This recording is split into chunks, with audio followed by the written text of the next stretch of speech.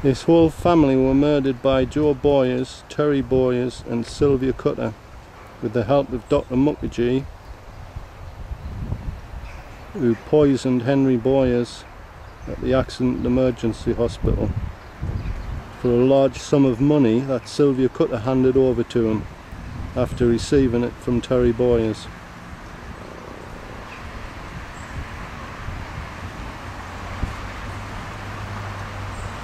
Who flew back from Tenerife with great reluctance to be at the hospital bedside of a man who he'd murdered.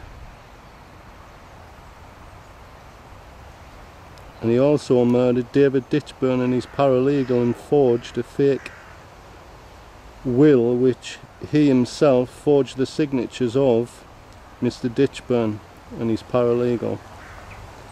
Sylvia Cutter and Ernie Cutter were involved, and so was their father Joe Boyers, Cutter's father-in-law.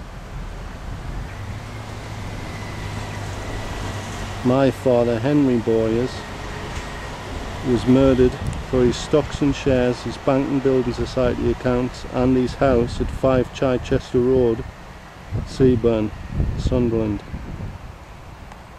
My mother was murdered by Iris Caffery at the behest of Joe Boyers.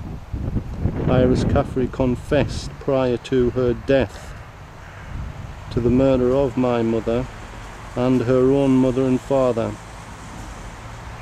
and the poisoning of her sister-in-law, Nurse Brenda Boyers, who told Jill Dando all about my daughter Catherine Blair.